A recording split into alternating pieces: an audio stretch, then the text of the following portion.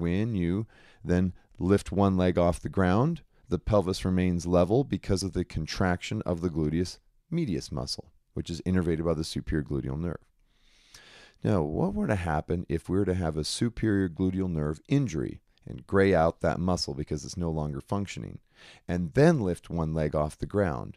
Notice the pelvis dips, because with an injured superior gluteal nerve and that gluteus medius and minimus and TFL muscles cannot contract to then stabilize the pelvis dips on the other side. This is what's known as the Trendelenburg sign.